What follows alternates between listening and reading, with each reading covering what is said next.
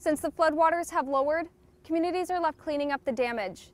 I'm Greta Gady, your Sarpy County neighborhood reporter. This campground in Bellevue has been forced to close due to flood damage, and the cleanup process has just started. The Windsor Cove campground located in Hayworth Park had to shut down during the flood and has still yet to reopen.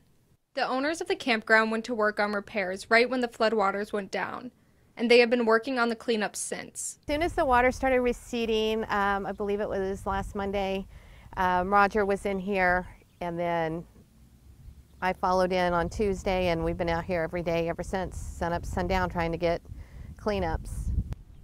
The grounds need several repairs, and all the electrical has to be replaced before campers can return.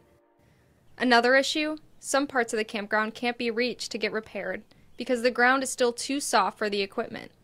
The owners have lost thousands due to the shutdown and still don't know how things are going to go moving forward. Financially, it hit us pretty good. We've had to cancel several thousands of dollars of reservations for this month. And depending on what next week entails, then we'll have to cancel the rest of the season, but we're hoping to kind of salvage it. The Windsors are unsure when the park will be able to open again. In Bellevue, I'm Greta Gady, your Sarpy County neighborhood reporter.